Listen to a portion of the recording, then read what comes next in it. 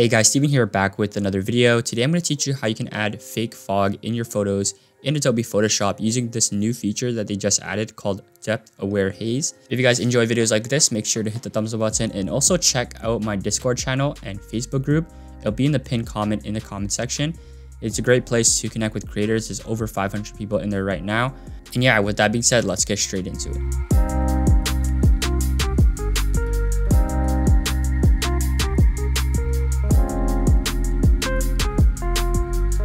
So right here I have two images. I'm going to explain why I chose these two images and what you're going to be looking for in a photo to add fog. You don't want to add it to, just any photo. So here's a photo where it's dark. It has a light source.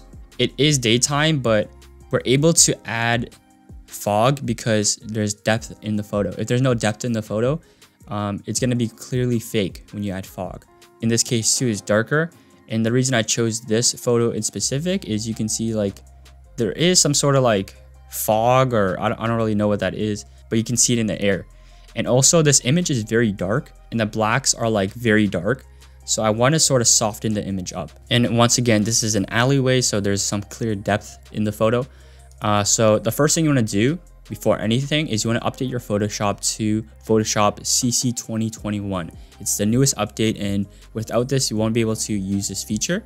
So you want to go to filter, and if you've updated your Photoshop correctly, there should be an option called Neuro filters. So you want to click on beta filters, and right now this feature is in beta. So what this means is this feature is only going to improve over time as they just made it and it's in beta. So it's just like really a test feature right now. So if you just check it right now, you can see there's a haze and warmth feature. So you can see the haze pops up, and by default it will be like just white. It'll just be a clear fog, which is fine. If you're gonna use this in a cyberpunk type atmosphere or in a nighttime shot where there's a lot of color, you're gonna want to move the warmth left or right. But for an image like this where it's quite neutral and it's daytime and we don't want to go for any like abstract colors, I think keeping the warmth in the middle is fine. The only thing I don't necessarily like about this feature right now is I wish that instead of warmth it said color. Like we could have a certain color fog, because right now if you move it all the way to the right, you can see it's orange. It's like an orange yellowish color. And if you move it to the left, it's blue. There is no in between. It's either blue or it's orange. But obviously the in between is just white. But I wish there were like certain color fogs, because it would make it a lot easier to just add it in a certain environment. I'm going to be working with this. So when you add the fog and you use that feature, that's just a starting point. But you can see it's a lot faded out now. So what I typically do with something like this is I want to add the punch back into the photo. I need it to regain that contrast. So I can use curves or I can use brightness and contrast. I'm going to make an S curve. Typically, this is what you do when you want like it to punch or stand out. And right now you can see it's super dark. So we're going to just increase the brightness a little bit. So the reason I chose this photo, like I explained before, is because this light source. So including fog with it actually makes it like a dreamy, glowy effect. So if I actually group the changes we made, you can see what that does. And you can see toward the end it gets grayer and it's darker. So this is actually a pretty good photo to use it on, and that's basically it. Just a rule of thumb, when you do add the fog, you want to do some sort of changing with the contrast levels, because it's going to be super flat when you add the fog. And if you want to, you can also change the color balance, which I think gives a little bit more flexibility than what they allowed with the warmth feature.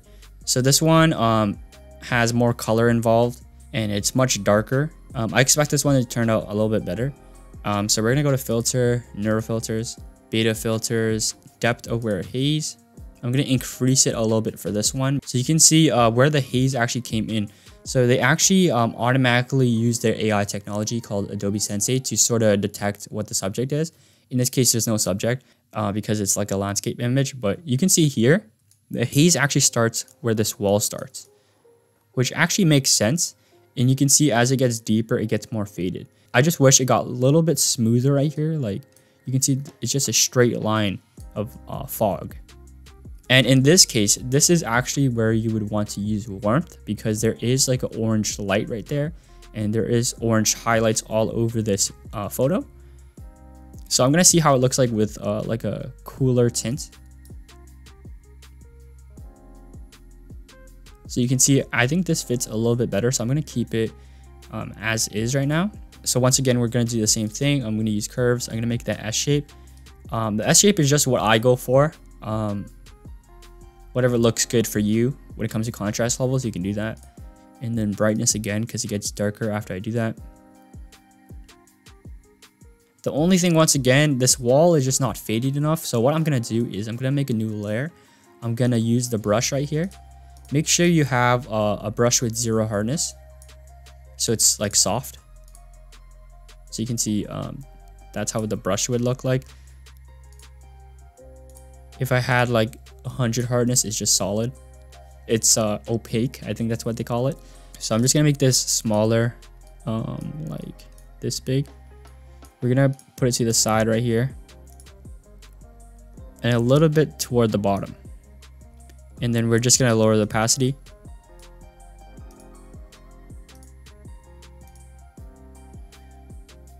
And there you go. So it's a very slight change, but it sort of evens out the levels of the photo. And then I'm gonna adjust the whole color balance, and then I'm just gonna do some basic color grading.